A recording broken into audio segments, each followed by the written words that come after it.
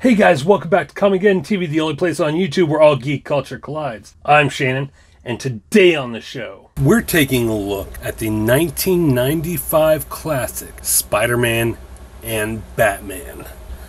The story is entitled Disordered Minds. It was written by J.M. DeMatteis, penciled by Mark Bagley, inked by Scott Hanna and Mark Farmer.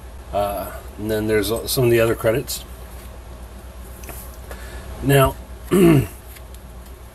I've always enjoyed Mark Bagley's drawing style, his artistic style.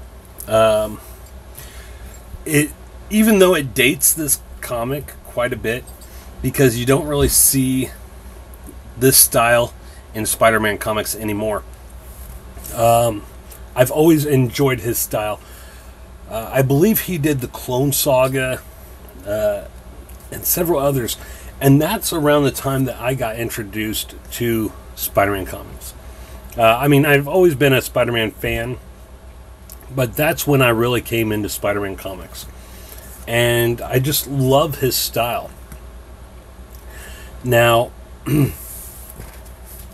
as you can see, the cover is a pressed cover,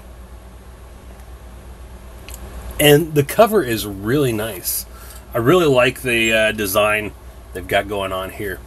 You got the bat signal inside a spider web, kind of combining the spider signal and bat signal together. As you can see, Bagley did not put trunks on Batman, which actually looks really good. I love the color of Batman's costume, and this is pretty much how his costume looks throughout the comic.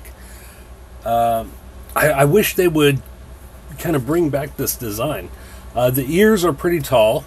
You know, they kind of meet with the 89 Batman costume a little bit. But overall, I really love the coloring and design of Batman's costume. I love the way Bagley draws Spider-Man. Very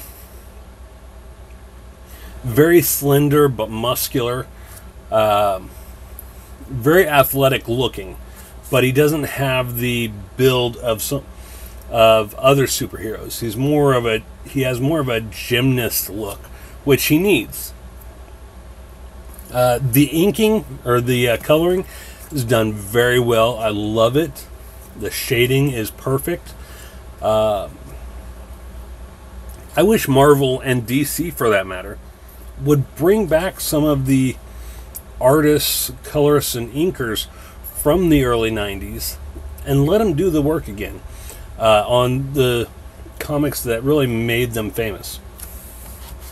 Bring Bagley back to Spider-Man. I'm not sure when the last time was that he did a Spider-Man comic, but he is perfect for Spider-Man. I would read more Spider-Man comics now if the design was the way it was back in the 90s. And as I said, it is a pressed cover, as you can see there. And inside the cover, we do not have to visit a madhouse to find disordered minds. Our planet is the mental institution of the universe. Johann Wolfgang von Goethe. And as you can see there, it's Stan Lee presents Disordered Minds. This is the Marvel adaptation of Spider-Man Batman crossover. The other one was called Batman Spider-Man. That's the DC version. This, of course, is the Marvel version. Back in the 90s, when companies did crossovers like this, each company would do their own version. Like with Spawn and Batman. The Image was Spawn Batman. The DC was Batman Spawn. And each company portrays the other company's hero a little bit differently than what their home company would. Like with Spawn Batman, Image really made Batman really gritty, incredibly ruthless. You know, he threw a batarang into Spawn's face.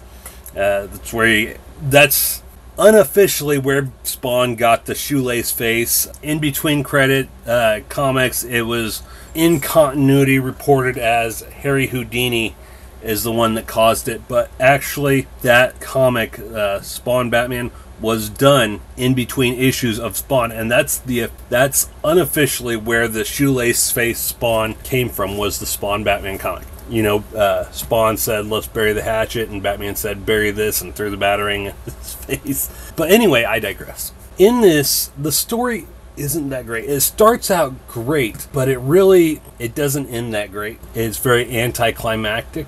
In this issue, it's Spider-Man and Batman are forced to team up to take on the Joker and Carnage, which you would think would be an epic showdown. Now, in DC's version, Batman Spider-Man, they team up to take on Ra's al Ghul and the Kingpin. I don't know why they would do that. You would think it would be Black Mask and the Kingpin if they wanted to do it that way. I would have actually loved to see DC's take on Carnage and Joker. See if they could do it better than Marvel did. Like I said, this was very anticlimactic. Most of the story was really good. I loved how they depicted it. I'm not going to go through it too much because, as you can see, there's almost nowhere on that binding, and I would like to keep it that way. And of course, Comixology does not have these crossovers as digital comics. Let me show you this. As you can see, this is when Peter Parker had his mullet. And that's the look I associate with Peter Parker the most. Is that look there. That's the same look he had in Maximum Carnage and in the Clone Saga and all this other stuff. Mary Jane Watson Parker, that's her perfect look. It opens with Peter having a nightmare about the night that Uncle Ben was shot and killed by the burglar, and the burglar kind of transmorphs into the Joker, and that's what causes him to wake up and go swinging off. Bruce Wayne is having a similar dream about the night that his parents were killed, only the killer transmorphs into Carnage, and that's what causes him to wake up. Pretty cool. Shows the similarities between the two characters. And then we get into Ravencroft, where Carnage is being held, and he ends up getting free somehow. It's never explained how. But then this doctor decides to do a very high-tech lobotomy on him and put a microchip in his brain, which causes him to go docile. And then they go to Arkham, where they plan on doing the same thing to the Joker. But needless to say, as soon as the microchip got planted into Cletus Kasady's brain, the symbiote actually overrode it. It made it not work. So he's been playing this entire time, and so we get Batman, who's in disguise as one of the guards, rips off his face to reveal Batman. Very nice look for Batman there. Love the look. His first meetup with Carnage, and his first time meeting Spider-Man. Very cool. Love it. Love that coloring. That coloring is amazing. I don't know how well it's coming off on camera, but that coloring is amazing.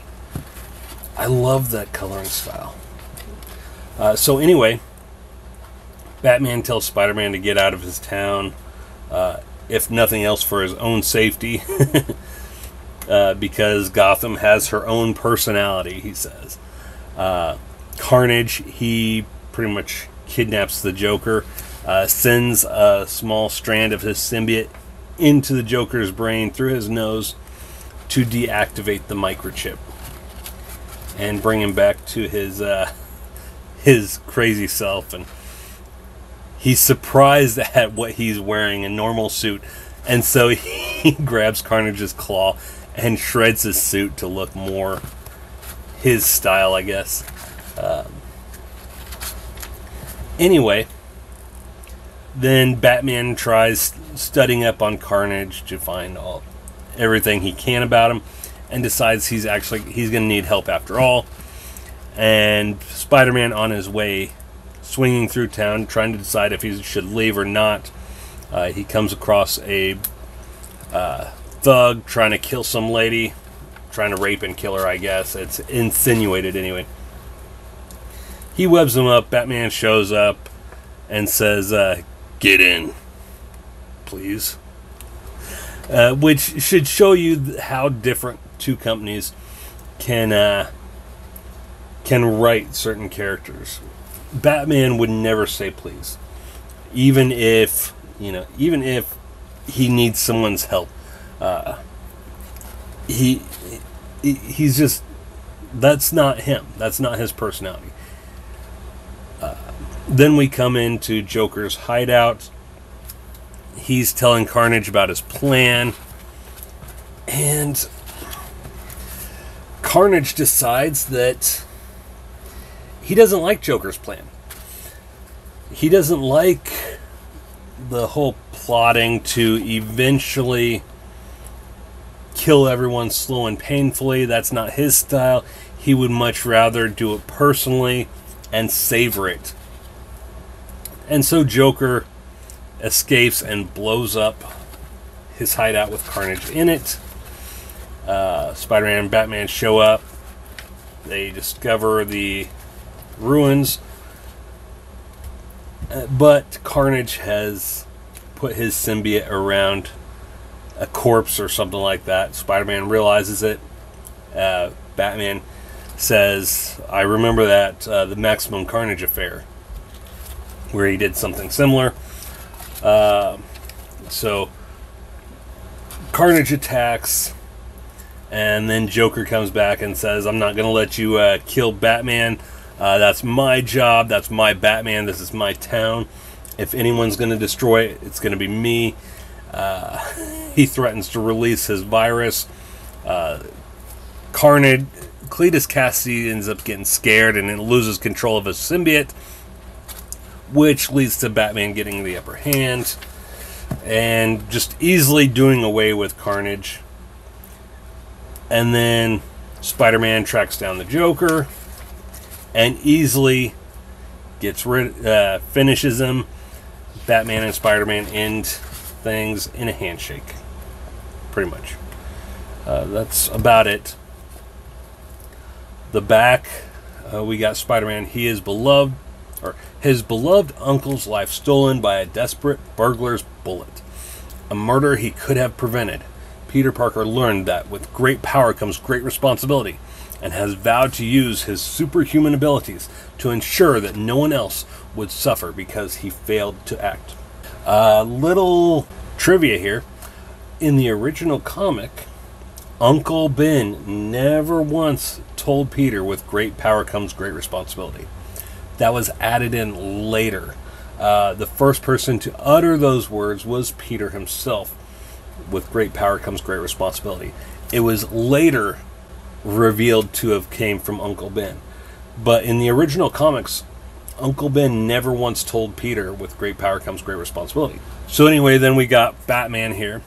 His childhood forever shattered when he witnessed the brutal slaying of his parents. Bruce Wayne trained his body and mind to human perfection, becoming a dark knight obsessed with justice and determined to free the night from the criminal predators that infest it. Two frighteningly similar tragedies, two very different heroes. Now these two must join forces against the combined evil of two of their most nightmarish foes, the maniacal clown prince of crime, the Joker, and the bloodthirsty symbiote serial killer, Carnage. And before the battle ends, both Spider-Man and Batman will be forced to confront their deepest, most hidden fears head-on as they stalk through the dark corridors of disordered minds. So as you can see, like I said, great concept, great artwork, great beginning, but it leaves you wanting. It's not the Spider-Man Batman story we deserve. It's not even the Spider-Man Batman story we needed.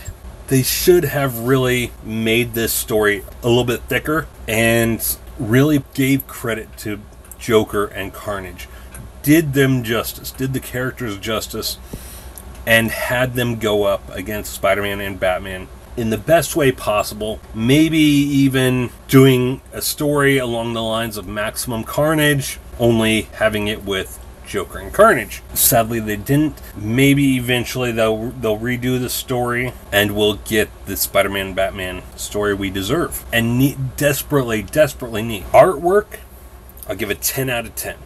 Penciling, inking, coloring, 10 out of 10 all the way. Story, first, let's go with the writing style. For the most part, the dialogue between the two characters is pretty good, except for Batman saying please, for one. He kind of makes a couple jokes. It's not really Batman's style. Mainly, he makes a couple jokes with Alfred, which sometimes he does in Batman comics, but I don't really see him doing it here. He should be more broody in this comic because he's going up against both Carnage and the Joker, which would put a lot on somebody's plate. So dialogue between the two characters, between Batman and Spider-Man, as well as the dialogue between Joker and Carnage, I would probably give maybe a 7 out of 10 for dialogue. The story itself starts out as a 10 out of 10, but it ends up being more like a 4 or 5 out of 10. Very disappointing ending, not happy with it. So overall, I'll give this comic a 6 out of 10. If you want to add it to your collection, it would be great for the collection, simply for the artwork alone. But if you want it for the collection, for the story, to read it, I really wouldn't waste the money. I hate to say that because it's got such great artwork, great possibilities that just didn't come to fruition. Eventually, I do plan on getting Batman Spider-Man, the DC Comics version. And once I do, I'll read it and I'll review that. And we'll see which one I like better. If you like this story, comment down below. Tell me what you thought. If you didn't like the story, let me know in the comments below. Tell me what you liked, what you didn't like, what you thought the best part of the story was. Honestly, I thought the best part of the story was the beginning. It had so much great possibilities that just didn't go anywhere. And then, like I said, also the other best part of the story was the artwork. Artwork is amazing. That is my style of artwork. Loved the way Spider-Man was done. Loved the way Batman was done. Loved the way Carnage was done. I think they could have done a little bit better job with Joker. Because starting out, they started him out wearing kind of a clown costume with his regular face. No extra clown face paint or whatever. And then they had him in that brown suit, and they had him shred the suit while wearing it. It made him seem more like a jester than a Joker. Eventually, they did put him into his regular purple or violet outfit, which was great, but I don't really think they hit the nail on the head with his design throughout the comic. The face was good, I'll give it that. His build and everything was good. There was just something missing with the Joker. So anyway, this video's gone on long enough. I hope you enjoyed it.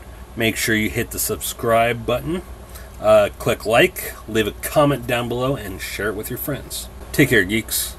If you enjoyed that video, make sure you hit the subscribe button right there so you can stay up to date on all things geek culture. Also, make sure you check out one of these two playlists on the side for more videos just like the one you just watched. I'm Shannon for Comic Getting TV, the only place on YouTube where all geek culture collides. Take care, geeks.